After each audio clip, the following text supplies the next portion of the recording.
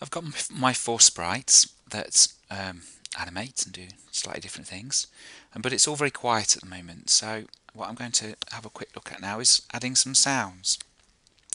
Let's start off with the caterpillar sprite, making sure I've got the right sprite selected. And let me just get rid of that old comment over there. One of the tabs is sound, and what we can do is, first of all, actually play some of the default sounds, which is a cat meowing. Obviously not that appropriate. If I click on the down arrow, we've only got meow available at the moment. But if I go over to sounds here, you can see we've got the cat meow, which if we don't really want it, we could delete. And then we've got an option, we can choose a sound from the library. And there's quite a few different options in here. It may be that maybe there's not an appropriate sound for my caterpillar, but that will be okay for the moment. So what I'll find now, if I go back to scripts, rather than playing the sound meow, I can play beatbox 1. So every time now the caterpillar's clicked, it does something slightly interesting. I could do that again for the strawberry. Let's make sure we've got the strawberry sprite clicked. I'm going to go to sounds first of all this time. Let's get rid of the meow. Let's choose one from the library. Is Alien Creek? Nope.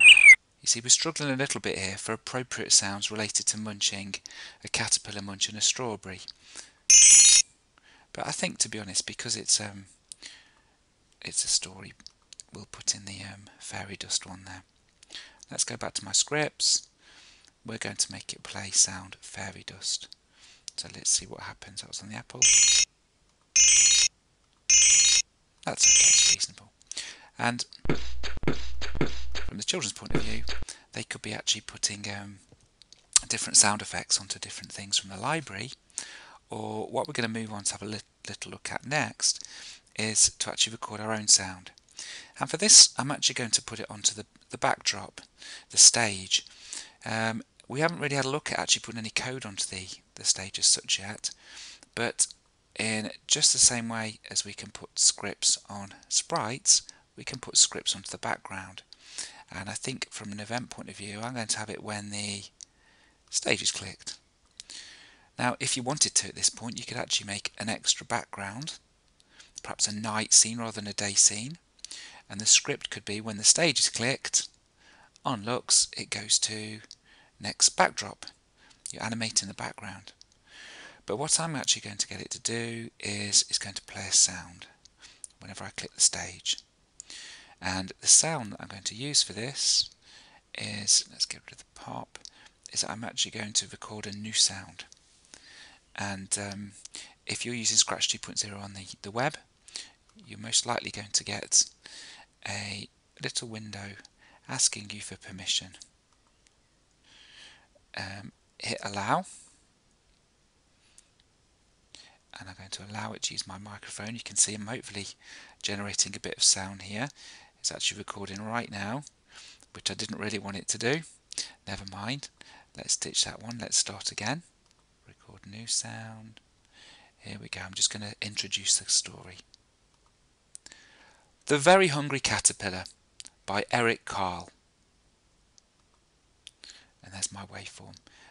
You can see there's a couple of bits and pieces that you can do in terms of effects.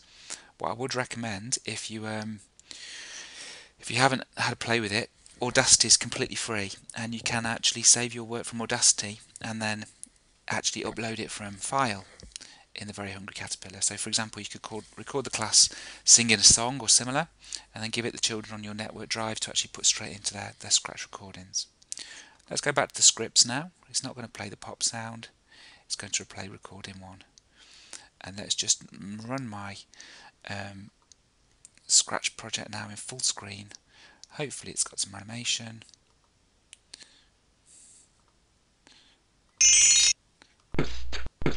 And if I click on the background, The Very Hungry Caterpillar by Eric Carle. And my project's nearly at a stage where it's ready to try out on other children.